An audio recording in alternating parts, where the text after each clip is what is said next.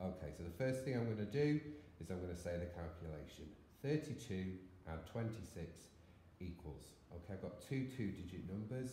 I'm going to draw a place value chart. I'm going to write tens at the top of the first column. I'm going to write ones at the top of the second column.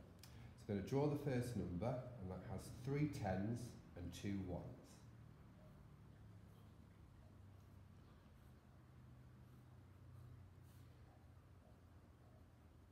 Okay, I'm going to draw the second number, and that has 2 tens and 6 ones, and I'm going to draw that underneath.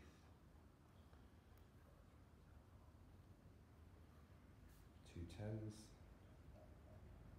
and 6 ones. Now I'm going to find the total number of total tens. I'm going to count up in tens, 10, 20, 30, 40, 50. I'm going to write the number at the bottom of the tens column. I'm going to count the ones, 1, 2, 3, 4, 5, 6, 7, 8. Okay, and I know I've got to add those two together, and I know with my place value, 50 add 8 is 58. So the answer to 32 add 26 is 58.